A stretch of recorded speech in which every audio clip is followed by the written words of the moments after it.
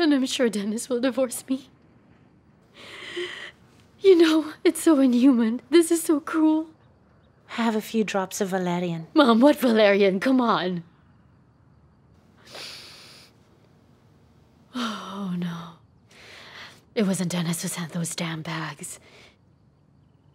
It was Grigory Markovich. He's always kind of disliked me. Or Katerina Ivanivna. Yeah, it was her.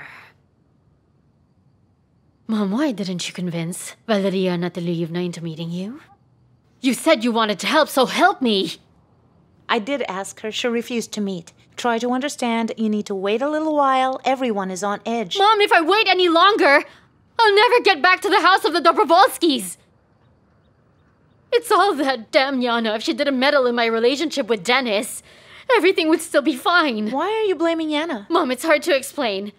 She's always been jealous of me. All right, give me your phone. It's in my room. Let's go. You call Valeriya Anatolievna, talk her into meeting you. She's the only person in that house who isn't crazy. All right, calm down. That won't do any good.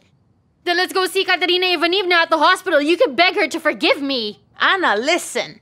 The Dobrovolskys don't want to see you, don't even want to hear you. Valeriya told me that in so many words. I really love you, but I understand them.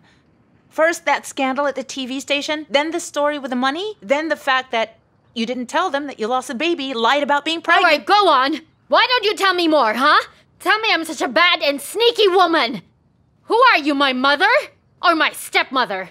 My husband is about to dump me, and all you keep telling me is, baby, listen to me over and over. I really hate you. You hate me?